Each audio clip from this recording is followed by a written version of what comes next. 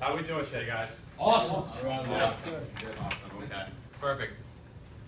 Does anyone know who this guy is? JFK. Okay. JFK. What do we know about him? Raise your hand. Yeah. He's the 35th president. 35th president. What else do we know about him? He was very charismatic.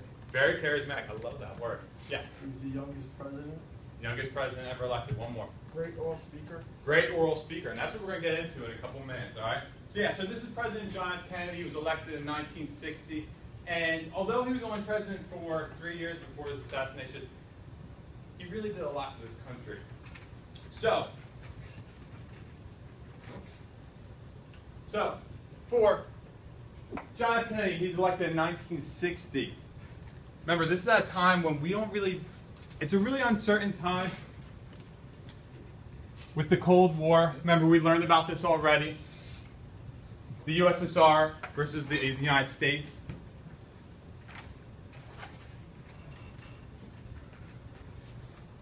Remember the atomic age also. What does the atomic age mean? What do you think? Yeah. A lot of atomic bomb threats going on. Atomic bomb, exactly. This is the idea of mutually assured destruction. We already talked about this. If anything ever happens, if we declare war on Russia, they're going to drop bombs on us, as we are with them. So it's a really uncertain time with the Cold War in USSR. A lot of hostilities. At home, we're doing pretty well. Okay, after World War II, we have a lot of economic growth, the rise of industry, which gives way to the middle class, the rise of the middle class. This whole idea of the American dream, 2 kids, 2 cars, white picket fence, the whole leave it to beaver kind of thing. But then civil rights as well. Is everyone equal at this time? No. There's still segregation.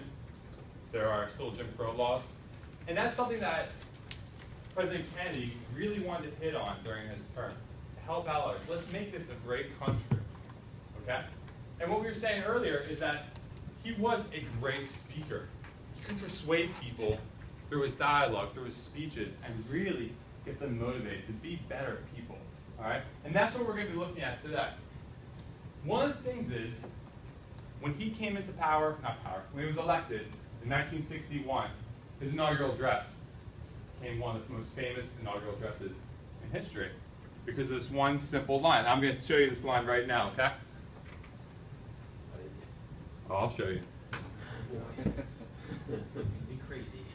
Don't worry. Can everyone see? Yeah. Okay. And this is his from inaugural address on January 20th, 1961. And so, my fellow Americans, ask not what your country can do for you, ask what you can do for your country. Ask not what your country can do for you, ask what you can do for your country. And it sort of started this message of, we can be better. We can make this country better. And that's what we're going to be working on today, is how speech, how dialogue can persuade someone to be better, particularly from his inaugural address. So what we're going to be doing is, you guys have your packets? Yeah. Everyone has them? So, what you're going to do in groups of 2 or 3, and we're going to move really fast, is you're going to read segments of John F. Kennedy's inaugural address. Okay? On the other page, you can rip this off if you want to. Afterwards, you're going to be answering these questions, dealing with his speech, and what do you think it is? What do you think it means? Okay, so sort of bring it all together. If there's any unfamiliar words from his speech that you don't understand, just write them down at the bottom. Okay? Does anyone have any questions? No? Everyone's clear? Everyone knows what they're doing? All right, so we're going to take about 5-6 minutes. All right, in groups of 2 or 3. You guys can work on this together, all right? And I'm going to come around and help you out, okay?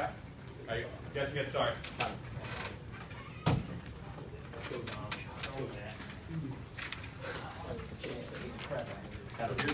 Here's the question.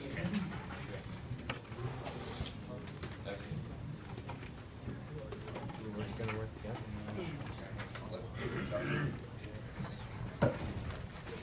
We put our names on this, or it doesn't matter? Yeah, put your names on. How we doing? I'm good? So really look at the language that he uses. Alright, so what day did you speech? That was Over here. Is this president now? Get more over here. Okay. His inaugural address was on January 20th, 1961. So that's You guys, as you're reading, I want you to think about how his line, ask not what your country can do for you, ask what you can do for your country. Try to think about how you can relate that to your own life. Okay? All right. Three goals JFK wishes to accomplish during his term, future terms. Perfect. All right. Goal is very confident. This is deep stuff. This is deep.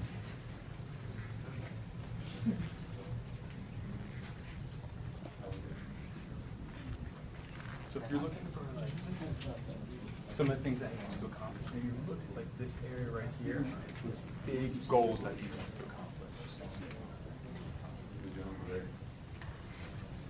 Segregation. Good. Awesome.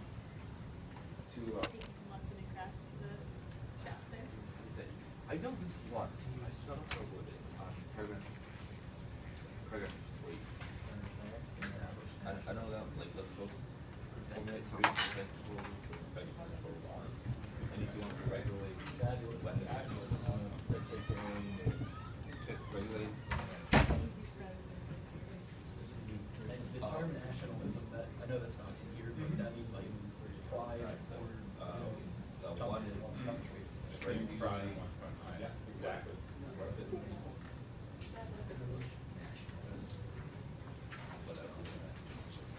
Can do about another two minutes, and we're gonna come back together and go over these questions together. All right? How are we doing? So if we're looking at like three goals, Alright, so one is regularly weaponry, you might be able to find it in What else? what we can do, what both sides. You know, where countries cooperate to, you know, control people. Right. No. Mainly worrying about, not worrying about anyone else. We have a lot of power at this stage. Yep, you got it.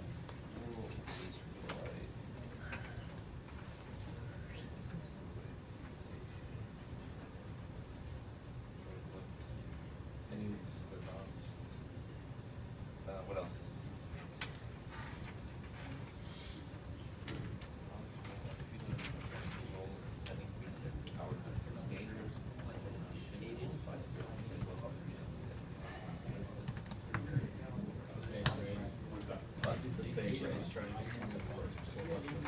Okay.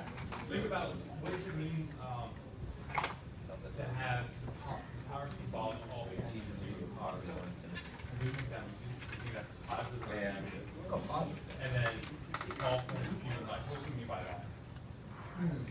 Think about what we were talking about with the atomic age. Okay. Well, it's stopping war stuff. There we go. Perfect.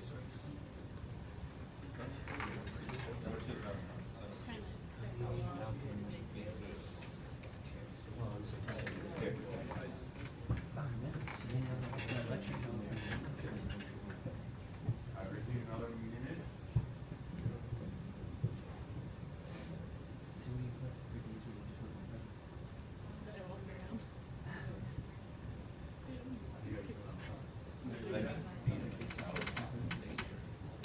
Look at the first sentence. On number 3, look at the first sentence. What does it mean? What are some positives and what are some negatives? When it means to abolish poverty, and yet we could also end human life. What's he thinking about? Think of the atomic age, AB.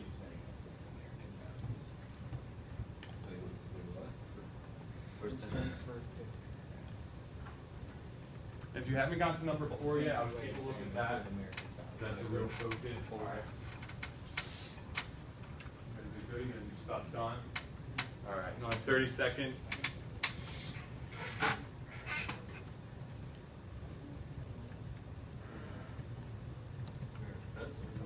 Wrapping up.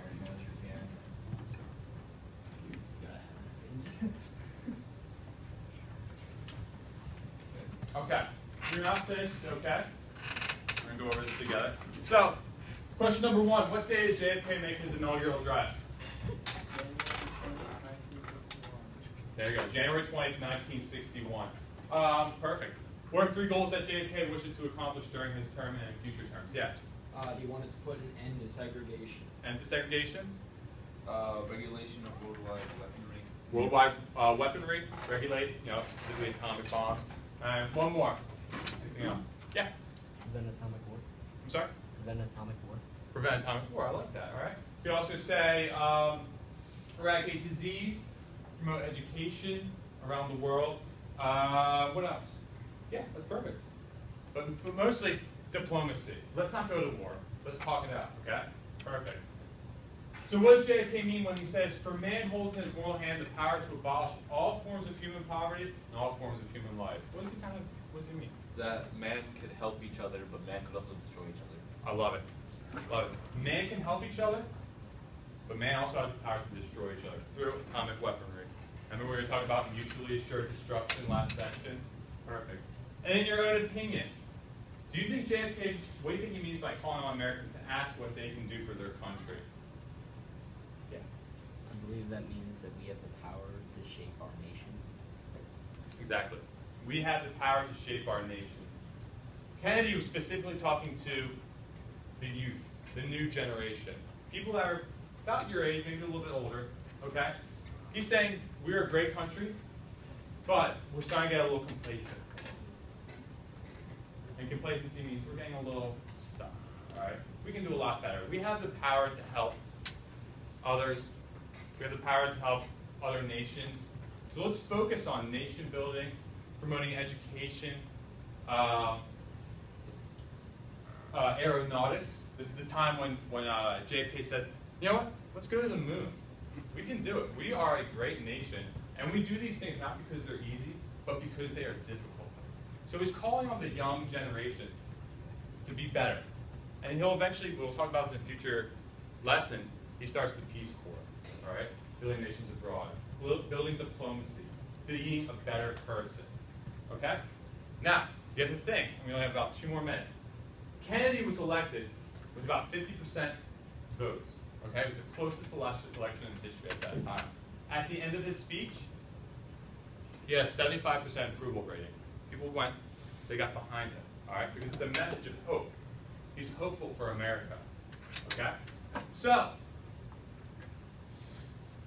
as we start on the 1960s, because his lesson, his inaugural address, kind of shifted the focus into this idea of the 1960s, all right? And we'll talk about this more. But I want you to think about this quote, okay? Ask not what your country can do for you, but what you can do for your country. And I want you to take that to heart, all right? Think about in your own life how you can help your own country. And I want you to also think about this message as we go through the sections in the 1960s, okay? Does anyone have any questions? No questions? Awesome. Yeah? Was that one of the highest approval ratings for a president around that time? Around the time after his inaugural address? Yeah. At the time it was, yeah. George Bush, I think after September 11th, had like a 90% approval rating. So when 3/4 of the nation approve of you, you're in a good spot, okay? Perfect, I love that question. So, for homework tonight, I want you to read sections 1 and 2, all right? Pages 327, 335, and define all the terms of both sections, okay? And if you haven't finished this packet, hold on to it. We're going to go over it again. We're going to finish it wrap it up later, okay? Awesome. Okay. Thank you, everyone. You guys were great today.